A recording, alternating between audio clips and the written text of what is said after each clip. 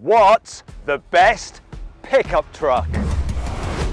The Toyota Hilux GR Sport, the Ford Ranger Raptor, or the new Volkswagen Amarok Panamericana? To find out, I'm going to score them in a range of tests to see what they're like for work and for play. And of course, I'm going to launch them to see how quick they are from 0 to 60 miles an hour. Because I'm Matt Watson, and you're watching Carwow. Buy, sell, Carwow. Let's start off this video by talking about engines and performance. So the Ford Ranger Raptor has a 3-litre twin-turbo V6 petrol engine that puts out 292 horsepower and 583 newton-meters of torque, driving all four wheels via a 10-speed automatic gearbox. The Toyota Hilux has a 2.8-litre 4-cylinder turbo diesel which puts out 204 horsepower and 500 newton-meters of torque, driving all four wheels via a 6-speed automatic gearbox. And finally, the Volkswagen Amarok has a 3-litre V6 turbo diesel that puts out 240 horsepower and 600 newton-meters of torque, driving all four wheels via a 10-speed automatic gearbox. Now I'm going to jump into this and we're going to have an uphill drag race. We're going to do a little game of winner stays on. So first up, I'm going to race the Toyota Hilux, and whichever one wins will go up against the Ford Ranger Raptor. I'm going in automatic mode for the gearbox, diff lock on and stability off. Let's find out what the Hilux is running. How have you set up your truck, Rory? So I've selected D on the gearbox and I've pressed a button that says power on it. I'm in the high range 4-wheel drive, so I haven't locked any diffs, and I'm just going to brake boost and see what happens. There's a reason he hasn't locked the rear diff, and I'll explain why later. 3, 2, 1.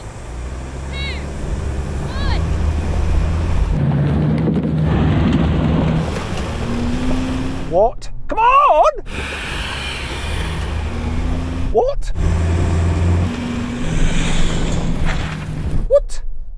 I've got a horrible feeling you won. To be honest, I am really surprised. I think I may have won. No, you absolutely did win. I didn't know what happened with this. It just went like really sluggish up that hill. I'm disappointed. Rory, can we do a best 2 out of 3? You all right with that? Yeah, let's do it again. It's only fair. 3, 2, 1.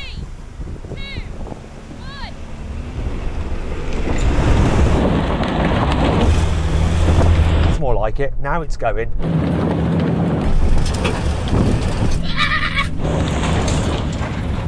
Yeah, that was completely different then. It's like it performed as it should do. Yeah, I mean, you got a bigger engine, more power, more torque. You should have won, and you did win that time, so that seems fair. But, you know, I was quite proud of the old Gazoo Racing. Did pretty well. However, I did say 2 out of 3. It's 1 each, so we have to do the decider. 3, 2, 1.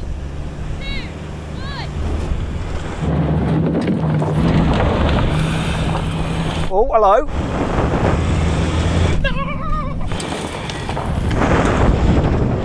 Do you know what? I thought you were going to do me there, Rory, but thankfully you didn't. Yeah, I was hot off the line, but now you came back and you won that one. Right, let's get the Ranger Raptor. You're back then, Rory, with some added firepower and knobbly off-road tyres. You should definitely win this. I have entered a mode called Baja mode for off-road use only, so I'm hoping I'm going to win, yeah. Ah, all right, whatever. Come on, let's do it. 3, 2, 1. Did that thing again?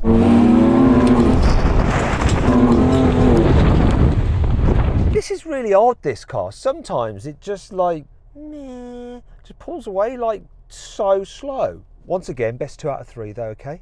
3, 2,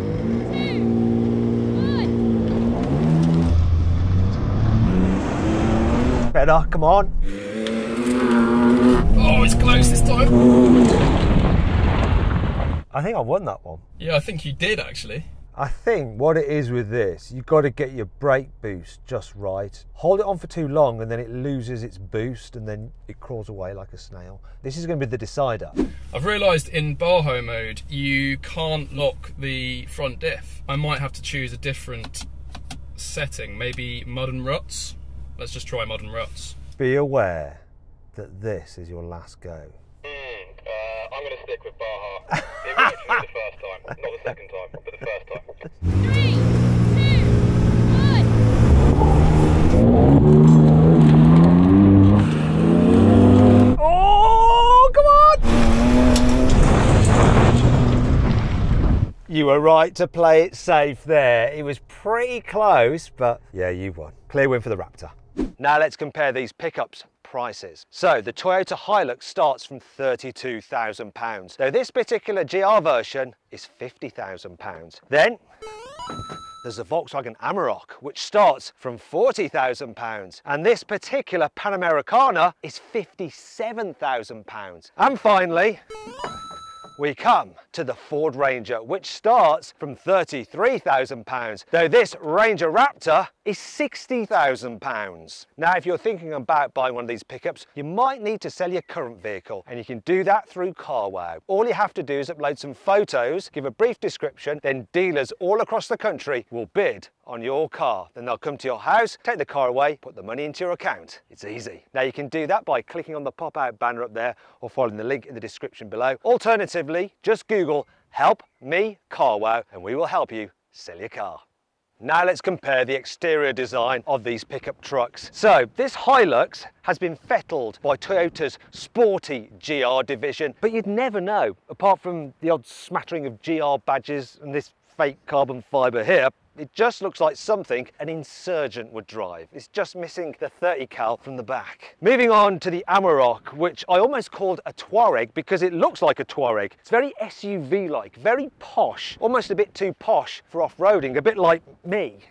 Ugh, mud. Finally though, we come to what I think is the best looking of the three, the Ford Ranger Raptor. It's got that perfect balance of ruggedness and looking cool about town. This is definitely the one I would rather be seen in. But then again, I am a car guy. What will someone who's into hardcore off-roading prefer? Now, I've left the pickup trucks out for about half an hour now at this disused quarry to see what we can attract. Oh, I hear something. Oh yeah, what's this? Someone in an old Land Rover Discovery. Oh, here we go. That looks like a Darren. Yeah, he's a proper hardcore off-road expert. He's having a sniff around. Don't want to disturb him. Might startle him and he'll run off. I think he's checking ground clearance. I don't know, he's supposed to be looking at the exterior design, but, you know, different strokes for different folks, I guess. Which one do you think he's going to prefer? Yeah. Weird. He's not checking out the decals. He's now tapping it. What's that all about? Oh, he seems to be hugging the Ford Ranger Raptor. It seems like Darren agrees with me. That is the best looking.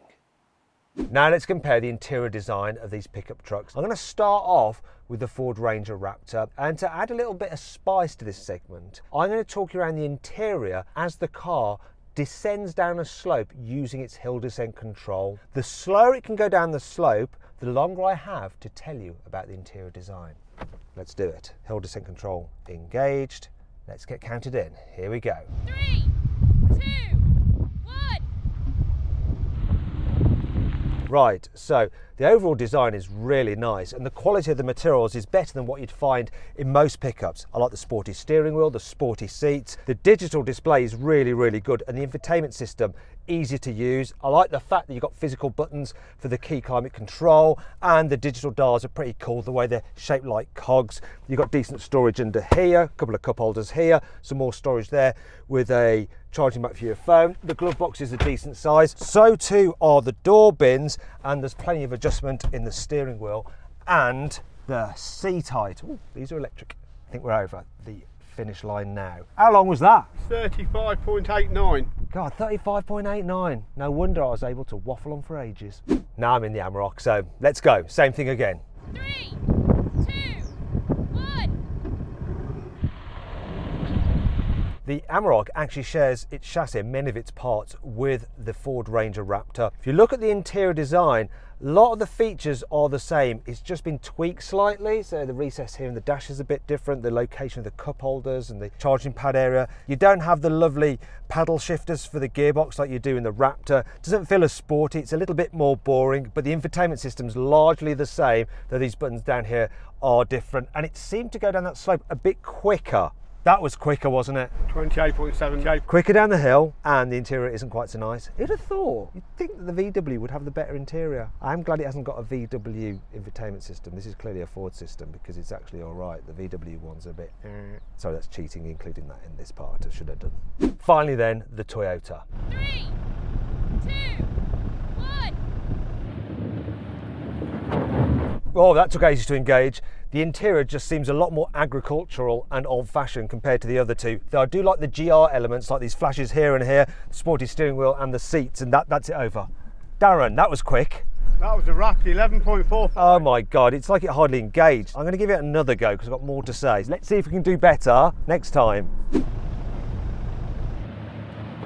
Storage under here isn't great. Oh, what's under here? Decent sized glove box. Door bins are narrower than the other two cars. It just doesn't feel quite as luxurious. I mean, look at the materials on there as the other two. It's definitely a win in terms of interior for the Ford, followed by the VW and this last. And once again, Darren, was that even quicker? 11.7. Oh well. Now I'm actually going to do one more run. Reason being, I ran it in high range mode. Now I'm going to do it in low range mode. It doesn't matter so much with the other two cars because they have like this automatic high range, low range thingy with their gearboxes. This, it will make a difference, and we'll find out how much of a difference now.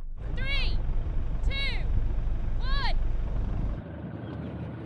It's quite handy actually, because there is something else I want to tell you, and that's the infotainment system in this is just so much more old fashioned compared to the other two cars. I mean, look at it. Look at it, look at it. Also, I don't like the way the speakers are just plonked on the top of the dash like that. That was definitely slower then, but still quicker than the other two. Let's find out the exact time. 17.27. Still the quickest down the slope and still the most old-fashioned feeling here on the inside. Now I'm going to compare the back seats of these pickup trucks. While I'm doing this, I'm going to be driven down a side slope to add a bit of drama, and at the end of testing all three, we'll see which one Darren think performed the best. Off you go, driver. So this chair is actually in my ideal driving position, and knee room's okay. Problem is headroom. Look, it's fairly tight. Another issue I have is that these grab handles, while useful, this one is fixed, which means that if I get a sudden rock, I could twat my head off there and it's really, really gonna hurt. Another thing to note is that you've got some pockets down here, decent sized door bins. I'm gonna see if the window goes all the way down here in the back, and it does, which is good. I do like this feature. Look, there we go, got a little hook there for, I don't know, what are you gonna hang off there? You've got heated outer seats as well here in the rear, and the ISOFIX anchor points are easy to get to. It's okay in the back, but I think the major issue is if you're using it for a larger family or for carrying your work colleagues to work, trying to fit three in the back is a bit of a squeeze. Now it's time for the Amarok. So off you go, driver. Right from the get-go, I can tell you that this truck is better for carrying three people in the back at once. Part of the reason for it is you've got noticeably more headroom, also more shoulder room as well. Knee room is better too, so is foot space. The grab handle does fold away, so you don't end up hitting your head on it like you did in the Toyota, and you've got another grab handle there as well, which is good. But do the back windows go all the way down? They are larger than the Toyota, so you get a better view out, and yes, they go fully down.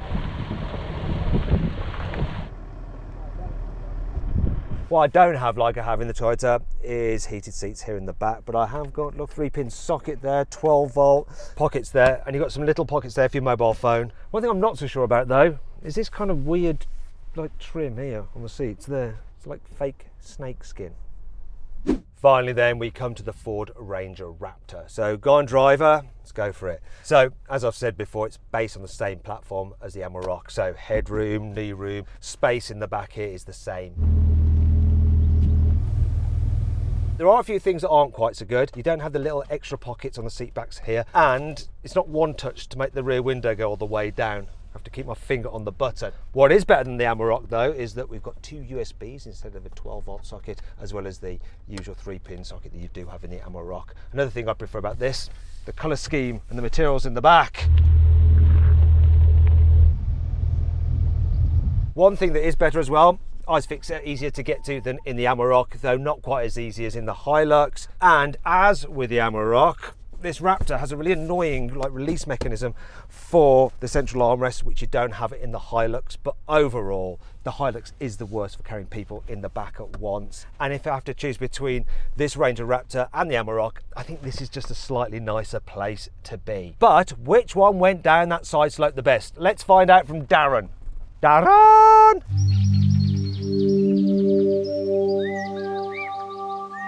What I want you to do, Darren, is to rank these cars for how well they went down the side slope. Which did it the worst? This. What? had the most wheels off the ground. Then the VW, because that had a wheel in the air, but the Hilux had 4 wheels on the ground at all times. The complete reverse to what I thought of the rear passenger space. So when you're buying a pickup, there are compromises to be made for exactly what you want it to be good at. Now let's compare these trucks' load carrying capabilities, because that matters with a pickup. I'm going to start off with the Hilux. So, oh, blimey neck, that tailgate's heavy. These are the load bed dimensions, and this is its payload. Moving on to the VW. It's way better. These are its dimensions and the payload. Finally, the Raptor.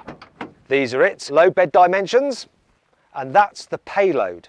Actually, that's the payload of the normal Ranger. The Raptor, because it's got clever suspension, its payload is actually just this. Now that's important because it falls underneath the magic ton, which you need in order to be able to qualify the vehicle as a commercial vehicle with the inland revenue.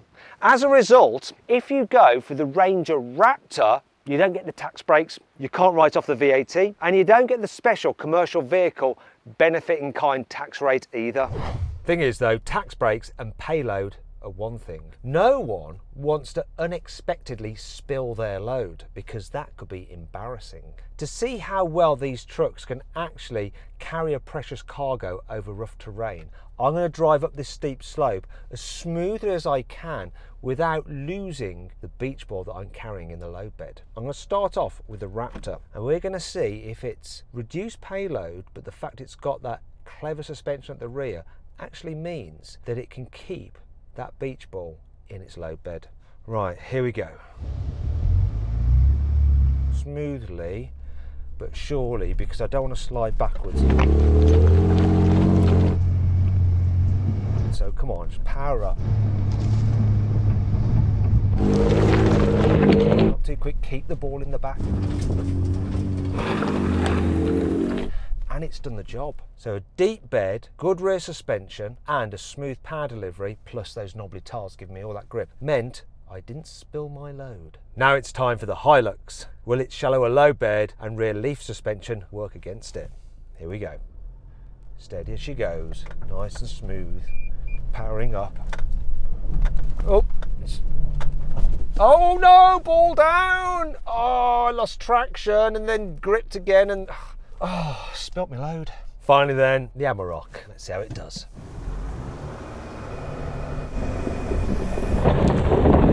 Smooth, smooth, smooth, steady. Hold on to your ball! Whoa!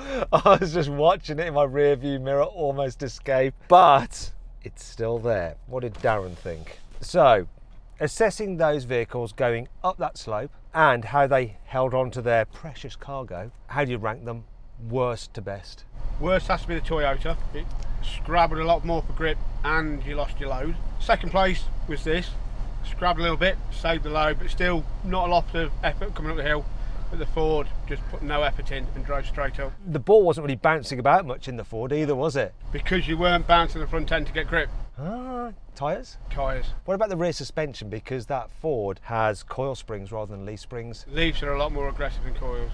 Ah, okay, so that'll be the bouncing as well. Yeah. Right, well there you go. Now let's compare these pickup trucks' off-road capabilities, starting with their stats. So this Toyota Hilux has a 2-wheel drive mode, a 4-wheel drive mode, and a low-range 4-wheel drive mode. It also has an automatically controlled rear limited slip differential. You've got independent front rear suspension and a rigid axle on the back with leaf springs. In terms of ground clearance, 310 millimeters, and you've got an approach angle of 29 degrees and a departure angle of 26 degrees.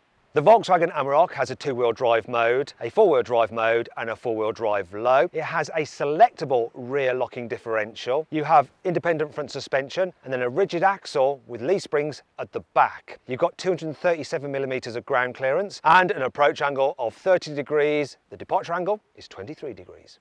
Finally then, we come to the Ford Ranger Raptor. So, as with the other pickup trucks, you've got a 2-wheel drive mode for the gearbox, 4-wheel drive high or 4-wheel drive low. You've got a selectable rear differential, but this Ranger Raptor also has a selectable front differential as well. You've got independent suspension at the front and a rigid axle at the back, normally with leaf springs, but this Ranger Raptor has upgraded Fox coilovers. Oh yeah. You've also got 265mm of ground clearance and an approach angle of 32 degrees and a departure angle of 24 degrees. Now let's see what these numbers actually mean in reality by taking these trucks over a rock crawl.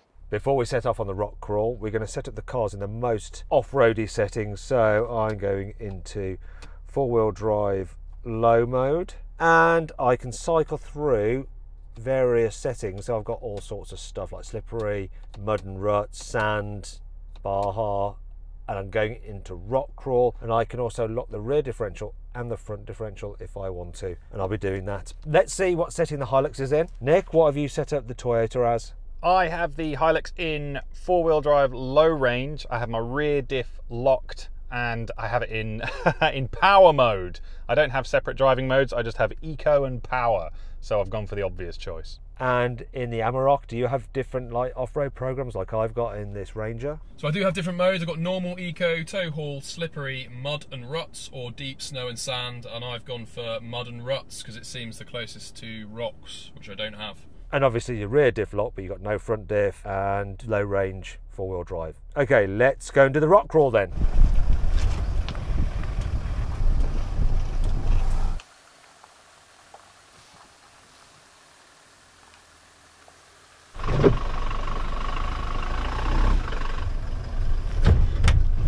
Darren is bending down, taking this very seriously. The beautiful Darren there, just giving directions. And he's saying he's got a little one, just a very little one. Oh, maybe he's talking about ground clearance, not the size of Nick's thingy-majig.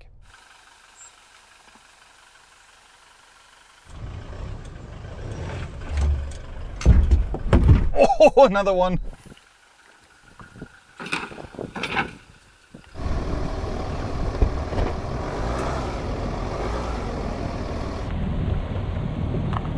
I should be sensible and wait my turn, but I am going to follow on, which could be disastrous. Oh, that's a noise, that's a noise. I literally can't see where I'm going. I think I better wait. Oh! Yeah, I bottomed out there. Sorry, Volkswagen. You know, you can't make an omelette without breaking a few eggs. Oh, that looks wicked though, going over there.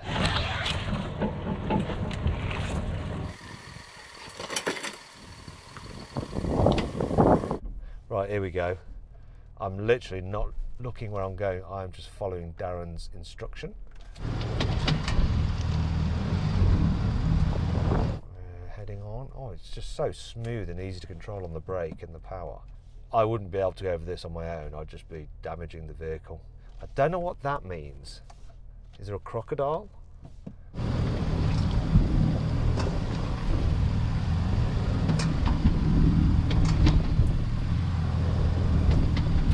Darren's very impressed.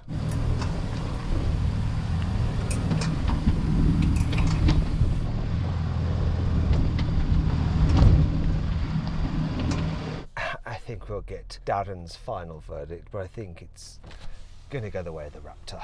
The noise says it all. It was good, wasn't it? It didn't touch once. It's all about suspension travel. You've got a lot more movement in suspension travel, where the leaf springs, they're restricted a lot. So leaf springs, really good for carrying heavy loads, but not so good for off-roading. Between those two though, which do you think did the best? Amarok. So you think that the Amarok is a better off-roader than the Toyota? Surprisingly, yes. Well, there you go. Now then, let's compare how these pickup trucks drive on the road, because that's where you're going to be spending most of your time in them. Can you actually have one of these as a substitute for a normal car, such as an SUV? Well, I'm going to start off with this Ford Ranger Raptor, and the first thing to note is the engine. It goes really good, and it sounds nice as well. That's the benefit of having a V6 petrol. The 10-speed automatic gearbox is responsive, so when you put your foot down, it doesn't mess around, which is quite impressive when you consider it's got 10 gears. The handling's decent enough for a pickup truck. I mean, it's no sports car, but the steering puts it pretty much where you want it to go, and it doesn't lean too much in the bends, though if you get a bit too carried away, it will start to push on. It doesn't feel quite as good at road holding as a normal SUV. One thing that I am impressed with though is the suspension. Normally in a pickup truck it's really jiggly and uncomfortable. This one doesn't fidget much at all. I think it's to do with the fact that it's got coil spring rear suspension rather than leaf springs, and it's got adaptive dampers, which I'm leaving in comfort mode because if I put it into the sports mode it does then feel a bit too firm. Really impressed though with how this drives. I could easily live with it every day, especially as it's actually quite quiet when you're on the motorway, apart from a bit of wind flutter up there. It's also relatively manoeuvrable, so the turning circle's under 13 meters. I'm going to try and do a U-turn right now. Can it make it round? Yeah. It does help that the steering's quite nice and light. I'm very impressed with this. In fact, I like it so much I wouldn't actually mind one. Now I've jumped into the VW Amarok, and it should feel pretty similar to that Ford Ranger Raptor to drive, because after all, underneath the skin they both share the same chassis. However, this has the cruder leaf spring rear suspension, and you do notice it. It just seems a little bit less composed than the Ford, and so less car-like. In terms of the noise levels, very, very similar. Got the same whistling sound from the big door mirrors, but the rest of it is generally quite quiet when you're cruising. However, when you accelerate in this, because it's a diesel, it just doesn't sound as good.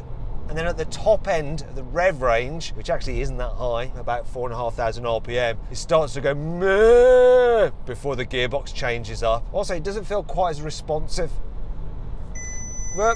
Oh dear, I got into a panic there, thought I was going to crash into the car in front. That's our filming car, so I didn't surprise him. However, what has surprised me is just how much better the Ford feels to go round corners. It really does feel a bit more responsive to the steering. That must just be that rear suspension yet again. Another thing that I find quite interesting is I thought that this would just be a slightly more relaxing drive than the Ford, a bit quieter, but it's not. It's not any more comfortable in any way, shape or form. So for all those people that go, well, I want a luxurious pickup, I'm going to go for the VW, I don't think it's the one to have in that respect. Anyway, turning circle, because it's the same chassis as the Ford, it's pretty much exactly the same, under 13 meters. So U-turns are just as easy, and the steering feels just as light. Oh, you notice that? When you're pulling away, there's a bit more delay from this engine while you wait for the turbocharger to spool up. Never thought I'd say this, but I think I'd rather have a petrol-powered pickup than a diesel one. Anyhow, one last pickup to try. The Toyota. The GR badge on this Toyota Hilux isn't just for show. GR has actually worked on this vehicle. They've given it some rated sportier suspension, which is supposed to improve how it drives on the road. Now all I can do right now is compare it to the other two pickups, and I have to say it feels more agricultural. The suspension itself is just a little bit more bouncy. The vehicle fidgets more over imperfections in the road. It is, quite simply, just less comfortable to drive. Does it have better handling though, because of the sportier suspension setup, than a normal Hilux? Well, that truck isn't known for its handling prowess, and maybe it's a bit better, but once again, comparing it to the last two pickup trucks I've just driven, this is the worst when it comes to going around a corner. It's also the worst when it comes to noise from the engine. Listen. Oh, sounds so rough. A bit like it's running on gravel. It is quite punchy though. It's not bad at all, though the gearbox isn't quite as responsive as in the Ford nor the VW. I like a little bit less the noise you get, both from wind and the road. It's just noisier inside than the other two. Also, the controls just don't feel as precise. I mean, look at that. Now, I own a vehicle with a GR badge on, and if I did that in my GR Yaris, I'd be absolutely bouncing off the hedges either side of the road. This, not much is happening. And that brings me on to the turning circle. It's 13.4 meters, so quite a little bit more than the other two pickups, but it can still make it round here. Just a little bit more difficult, without a doubt. this is the one I'd least like to daily drive. However, I have driven another SUV from Toyota, which has been fettled by GR, which I'd much rather drive on a daily basis. Find out what that is, click on the pop-out banner up there, or follow the link in the description below. Let's see how quick each of these pickup trucks accelerate. Time to launch them. This Hilux is supposed to do 0 to 60 in 10.7 seconds. Let's do it, let's find out the reality.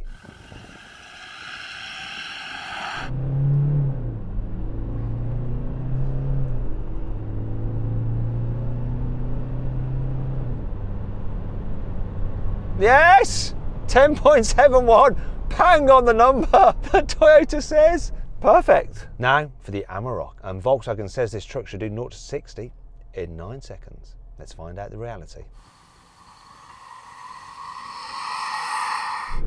Bit of a slow takeoff, but we're going now. Feels weird. It's like it didn't launch properly. Let's try it just not brake boosting.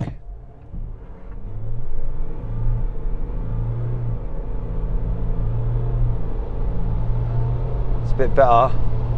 8.96 seconds. It's a bit quicker than they said, by the tiniest margin. Yeah, it doesn't like you to put your foot on the brake and the accelerator at the same time. It like kills the power. Now for the Ranger Raptor. Ford says this Ranger Raptor should do 0 to 60 in 7.9 seconds. Let's do it.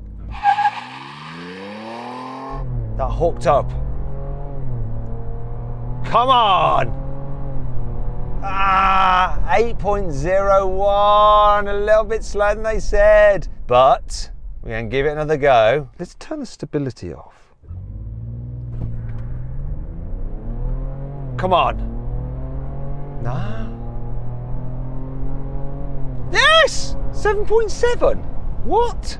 What happened there? I wasn't expecting that. From out of nowhere, it did a 7.7. Now, if you want to see how these trucks compare over the quarter mile, then a drag race with them. Click on the pop-out banner up there, follow the link in the description below to go watch that. That surprised me. So, the Ford wins this group test. It won 9 of the 12 challenges we put it through, and ultimately deserves to take first place. The VW came second, while the Hilux was last. Anyway, I hope you all enjoyed the video. If you did, give it a like. Let me know which is your favourite of these 3 pickups in the comments below. Click on those windows there for some more videos, and if you haven't done so already, make sure you subscribe to this channel and hit the bell icon to turn your notifications on. That way, you won't miss our next upload.